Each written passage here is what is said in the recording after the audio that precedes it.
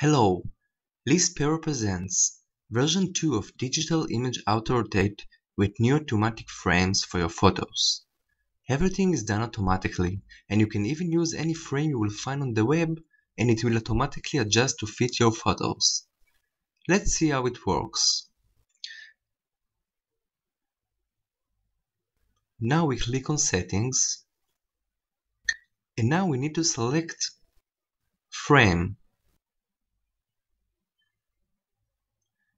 Here are a few built-in frame templates you can use, and there are even much more. We can see the preview by pressing the refresh button. We click OK to accept the settings, and now we need to set the folder that contains the images. We can drag and drop it into the container.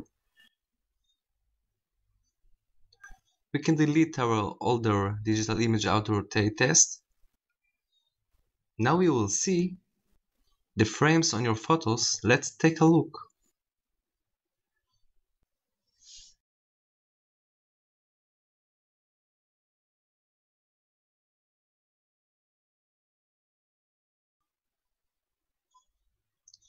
Simply amazing.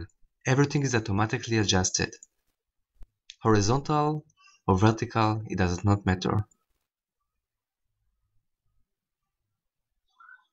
Now let's see how we take a frame from the web and use it in Digital Image Auto-Rotate automatic framing. Let's select a frame from Google Images that fit our needs. Usually, it's recommended to use large photos to get higher resolution to have better quality for your framing. Let's select this one.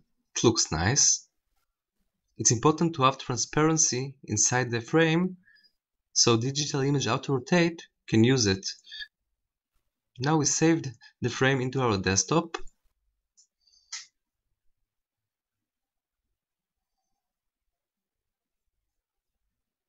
Let's go to the settings again.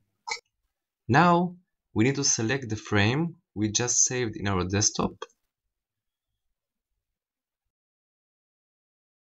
Let's press refresh and we see a preview of it. Automatic adjust to rotate images is automatically on, so it will fit also portrait images. Let's see the result. If we press yes, we see the folder that we created.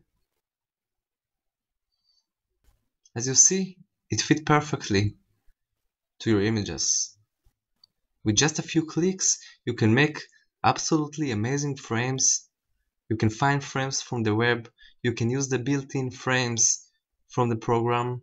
You can do actually unlimited options and things with it. Thank you for watching, and stay tuned for other tutorials about Digital Image Auto-Rotate. Thank you.